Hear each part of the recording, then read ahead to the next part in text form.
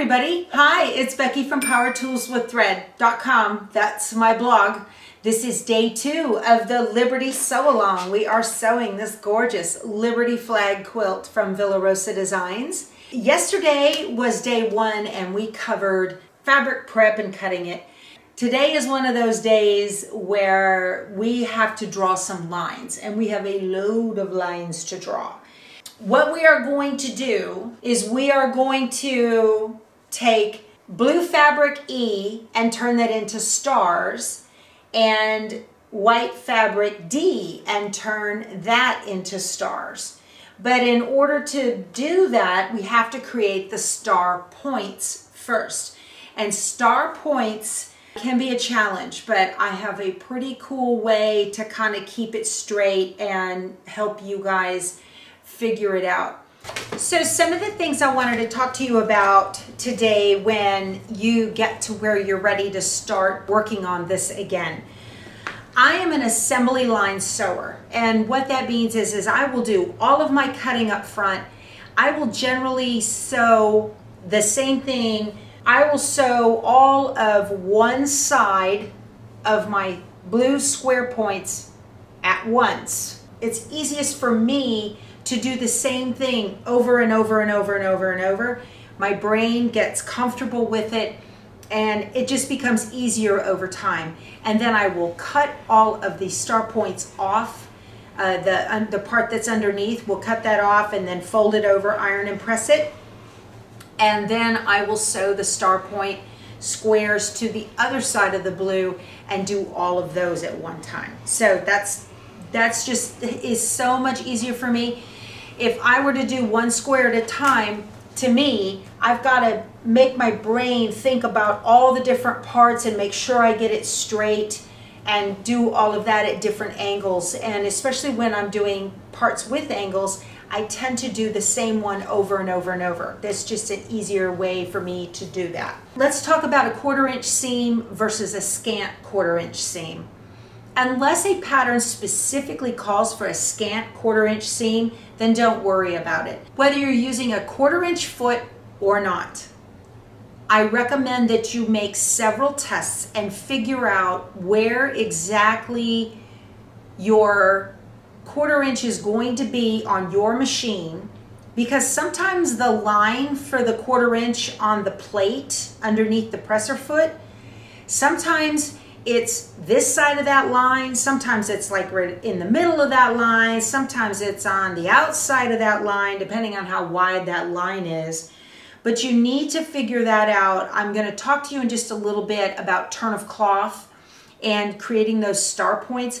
You've got to figure that all out in order to get those star points correct. What I would recommend is to cut some smaller squares and cut some larger squares that are equivalent to the squares in the pattern and test. Run several tests and make sure, the way I show you in just a little bit, to get everything to measure out properly, that you are doing and you're using the right kind. I do not recommend just blindly going ahead, oh, it'll be fine, and sewing it, because you really run the risk of your stars being wonky, big time. So be careful about that. Just figure out exactly where you need to sew based on your machine, because all machines are different. Every one of them is completely different. Before I press things open, I like to finger press my seams and get them from the center and kind of easily press them. I don't crease with my nail, just push and press and get them to open up, and then take an iron and go ahead and push that crease down. I do not use steam. I use a nice dry iron, hot dry iron. A lot of patterns will tell you press to the dark side. In this particular quilt, I'm not going to get all hung up on that. If you can press to the dark side, then do. I'm not going to pay attention to that. I'm really not. In the big grand scheme of things, there are going to be times when pressing to the dark side works and pressing to the light side is unavoidable. It's just the way it is. And especially when you're doing the star points, when you have the smaller square on top, it's going to want to automatically, and you go to fold that over, you're not going to be pressing to the dark. So it's going to be very difficult to figure that out. I'm not even going to fiddle with it. I'm just pressing everything the way I want to press it. And then when it comes time to put everything together, I may switch directions. That's usually the way I roll. I'm not super picky on that, you guys. I'm not doing a show quilt. And to be honest with you, I think when it's all said and done, you're really not going to notice anyway. I make an attempt to do that. I am not super picky about making sure that it's done that way. Okay, so let's go ahead and get started. I'm going to show you how to draw the lines on your squares. It is not as intuitive as you would think. And then I'll show you how I do my stitching up close at the machine. I want to show you a concept on paper, what I'm about to show you how to do with fabric. And this is really important for you to understand so that you can get your fabric points correct. So this is the outline of a 6-inch square ruler that I have. I just drew an outline of it using a Sharpie. And we're going to mimic drawing a line, a diagonal line on our squares. But there is a concept of something I want you guys to see. If I take my ruler and I place it exactly in the corner right here and exactly in the corner down here, so that the ruler itself, it is exactly corner to corner, or as close as my human eye can get it anyway.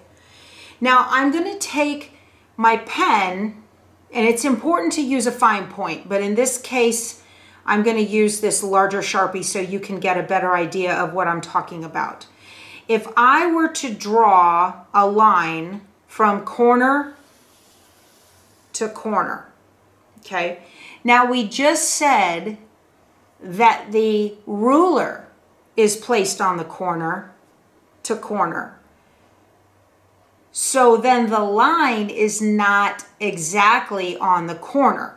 The line I just drew is just a little bit to this side of center, of the diagonal center, which if you were to take a microscope and look at it, this half, this triangle underneath the ruler is actually larger than this triangle that is not under the ruler, that is on the other side of the line. This one is larger, this one is smaller, and because this one is smaller, I'm going to take my marker and I'm just going to make a little mark on it right there. So that tells me, even though it might look like the diagonal line is actually going on the diagonal corner to corner centered, it is not truly centered. It is just a little bit over. In garment sewing, this would equate to about 2 threads, maybe 3, depending on how thick the weave is of the thread. This in garment sewing is what is called turn of cloth. And it is especially important when you're doing collars and you want to fold that collar fabric over and make sure you want the shorter piece of fabric on the under collar and the larger piece of fabric on the outer collar. Otherwise, the collar will flip up when it is sewn. This is kind of hard to tell because this is a fat marker. When you make these lines, it's important that you use something more ballpoint type. You can use a pencil. I'm going to be using a friction pen, not a friction marker. I prefer a finer point than a marker. What this means is if you have your ruler that is exactly from point to point and you draw your line beside the ruler, then the piece that is not under the ruler is actually a couple of threads smaller than the piece that is under the ruler. So you're going to make a mark on the smaller piece, and this is the part that is going to be cut off. This is really important that you cut off the smaller piece. You're going to sew exactly on the line. So if you sew on the line, you're actually sewing on the smaller piece of the square. And this is the part you're going to cut off. If you sew on the line and you cut this piece off, when you go to fold this over, it's going to be too short and it will make you crazy. I was able to apply some mad sewing skills, garment sewing skills to quilting. They don't talk about it a whole lot. Matter of fact, they don't talk about it at all. I've never seen it anywhere. And it used to make me crazy until I was actually watching a sewing video and they reminded me about the term turn of cloth, and I thought that's got to be why my stars never work out. So what I'm going to do, and I'll do it on the white ones so it's easier for you to see. You need to do it on the back of the square, and you need to do it to all, I think there's 68 squares, right? This is something to sit in front of the TV and do for good for homework. Okay, I am going to take, if I can find it. Oh, it's right here. Just a snake, it bit me. So the way I do this is I go ahead and just take my ruler and I put it exactly on corner to corner. Make sure it's on there. I start in the middle and then I take my pen and I kind of go to the end. You don't want to tug it, all right? And just go to the end and make a mark. This is the point that will be cut off. That's the point. The point with the mark is the shorter side, and that's the point that will be cut off. And then what we're going to do, let me do another one so you can see. So we'll have two of them. This is where you can take one of those little cut and press boards into the living room and sit in front of some Netflix and do that. It's going to take you a little bit. So I'm going to go ahead and sew one set of blue and let you see what it looks like. I am using an off-white thread in here. I will use the same thread for all of my stitching, putting the whole thing together. So I'm going to, you got to think about where your points are going to be. That's going to fold up like that. So let me,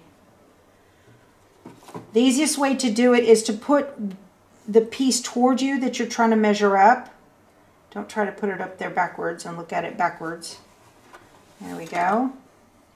So now I can see right in here. I don't need to use leaders or enders because this machine is kind of industrial, and the pressure between the presser foot and the plate underneath is tight enough that it holds it. And this also has a single hole needle plate, which is invaluable when you're quilting. I absolutely love that. Okay, this is good.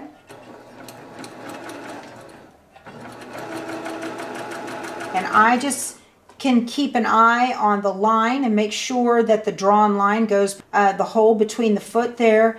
And then I also have diagonal seam tape on here from Cluck Cluck, so that makes life a lot easier. I can make sure that the end of my drawn line stays on the red line, which is center.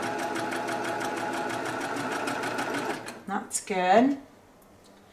And then I'm going to, you guys, when I start sewing, I generally don't cut my thread unless I absolutely have to. I almost make it a contest with myself to see how far I can sew without cutting my thread. I'll put that exactly on the corner, exactly on the corner.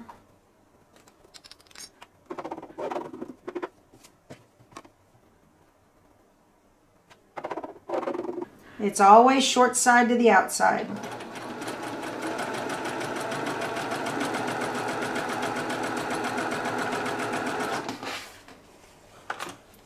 Now when you're doing these, you don't want to sew one and then the other. You want to sew one, and before you cut it, fold it over, make sure it's going to fit without any kind of drama. That looks really good. See that? You can't see any blue. That looks really, really good. So now I know it's going to work. And a lot of times what I do is I will just go ahead and sew all blue squares, one side of them, the whole way through. Then I will start and cut them off one at a time and sew the other side. And that's how I do assembly line sewing. So now that this one is on, I'm going to, this is a Steady Betty. I love this. It makes everything stick. I'm going to press it with my fingers. I always finger press.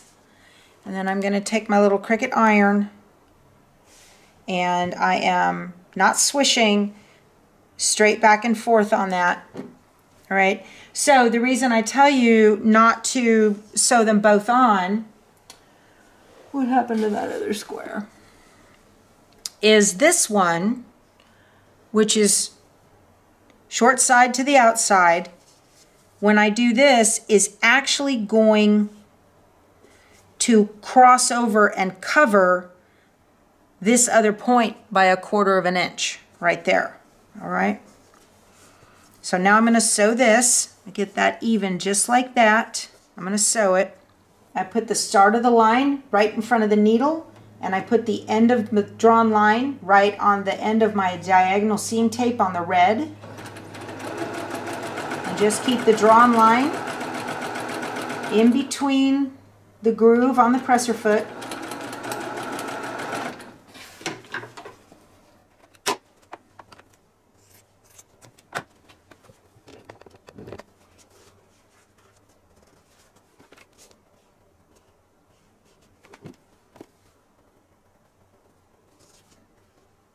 When you do a lot of these, if you have a knee lift, you're going to want that. I absolutely love my knee lift.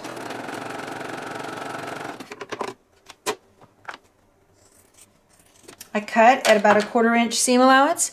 If you want to take it to the cutting board and do a rotary cut, you can. You can eyeball it, not a big deal.